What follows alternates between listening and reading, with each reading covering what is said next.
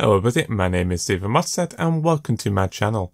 I've got a nice little tutorial for today. It is on how to deboot Windows 10, but it does also work with Windows 7 and 8 with Ubuntu 16.04. Right, before we start anything, I want to explain one or two things.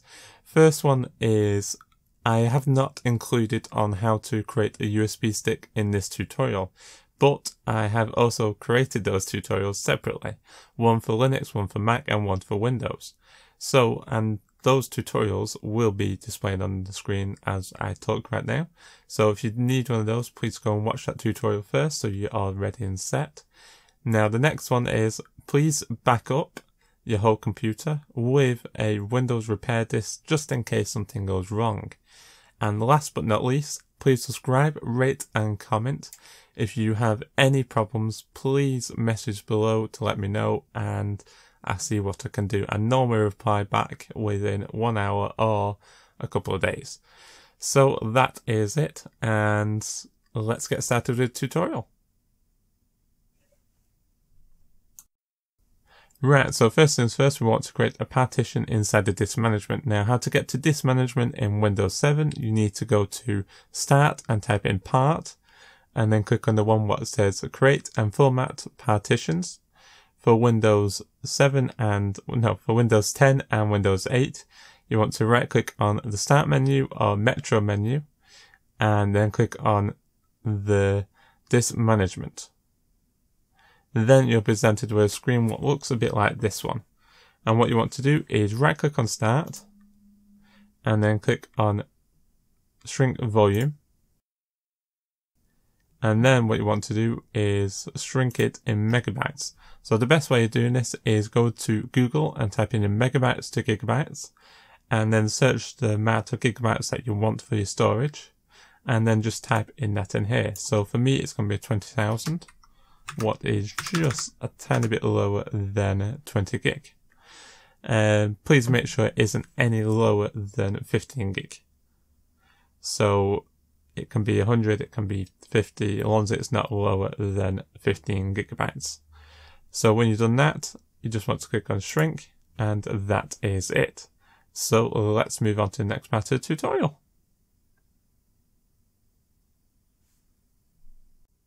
Right, now this is where the tricky part starts. You need to find a way on how to boot to your USB stick. I cannot show you because this will make this tutorial about 5 hours long, because each computer has a different, not each computer, but each manufacturer has a different way of doing it. It's normally in the boot settings, but some manufacturers change it to a different name and stuff like that. So for me to actually do it and to actually have every single version of a computer, then it will take me a long time to do. But you can go to a manufacturer's website or go to a forum, a computer forum, or go to even try and find your manual for your computer or motherboard and just find a way how to boot to your USB stick. So when you've done that, you'll be presented with a screen what looks like this. And what you want to do is just click on Install. Then it's up to you if you want to install updates and third-party software. And normally click yes to both of these. And then just hit Continue.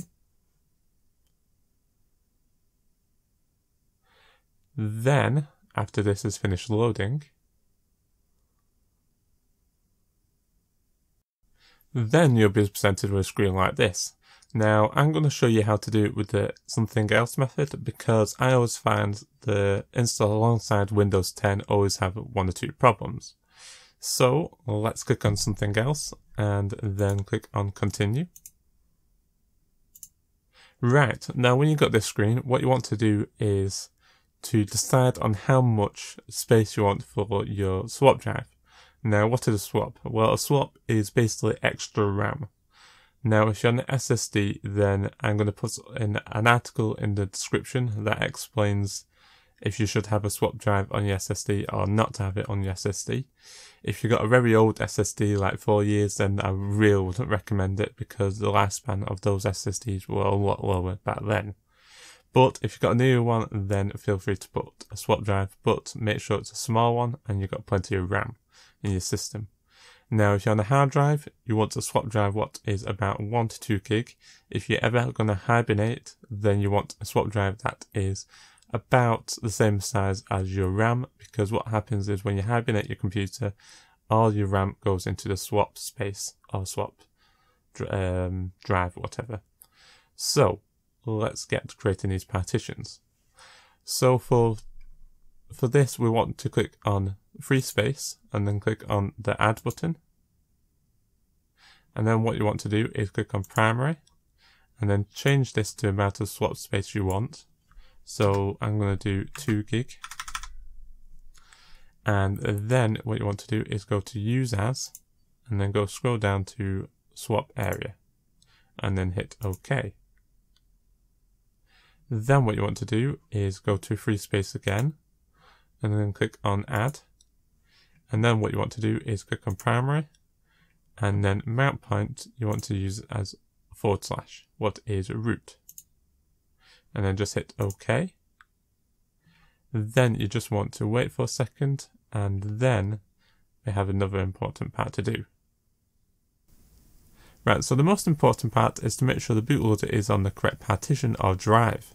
So how do we do this? Well, what we want to do is check and see if we've got an EFI system or a boot or a BIOS system. So what we want to do is go to where it says type here and look down this list and see if you've got an EFI partition. If you don't, for example I don't here, then you have a normal BIOS system. If you do, then you've got an EFI system. Now if you do have an EFI system, for instance let's say this one here, SDA2, what is NTFS, was a EFI partition, then you want to set that as the bootloader. So if we go down to device for bootloader locate and installation, we want to go and select that from this drop down list. But if you have a normal BIOS system, then what you want to do is select a drive. Now this is normally set by default and you'll be pretty much ready to go. So we are ready to install Windows, we're ready to install Ubuntu. So just click on install now and you're ready to go. Click on continue. And then what you want to do is put where you live, your username, your keyboard settings and all that. And then just grab a cup of tea, a coffee, etc. and just watch it install.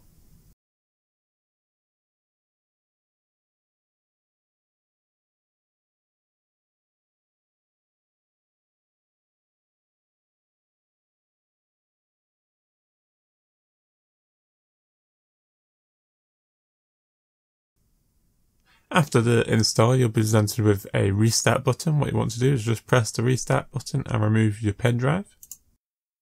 After the restart, you'll be presented with a screen what looks like this, and what you want to do is just select Ubuntu or Windows by using the arrow keys. Be aware if you do not press anything on the keyboard, it is on a 10-second timer. So please, if you want to go to Windows or you have it decided, then just make sure you hit one of the arrow keys so that it stops the timer. And that is pretty much it. I hope you enjoyed this tutorial. Please subscribe, rate and comment. And if you have any problems, message me below to let me know and I'll see what I can do. And thank you for watching. Bye.